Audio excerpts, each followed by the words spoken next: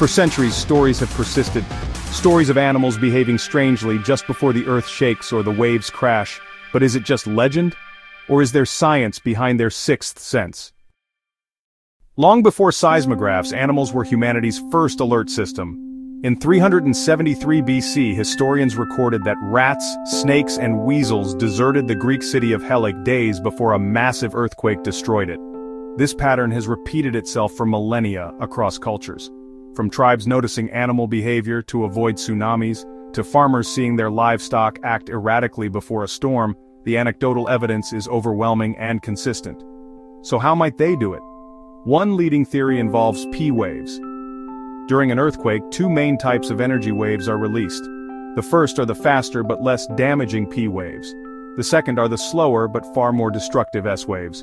Humans can't feel the subtle P waves, but many animals, with their heightened senses, might detect these initial vibrations through the ground, minutes before the big shake hits.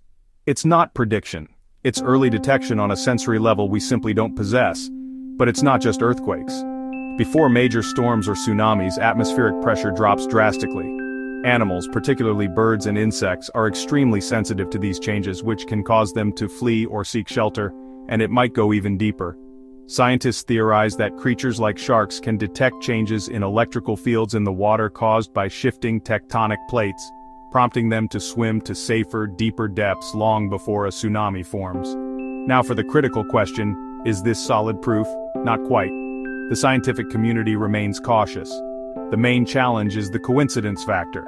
Animals act strangely all the time for countless reasons: hunger, mating, territory. Linking a specific behavior directly to a future event is incredibly difficult in a controlled study.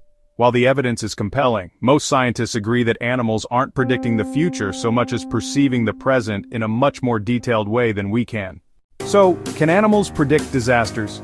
They may not have a crystal ball, but their incredible innate senses give them a head start we can only dream of.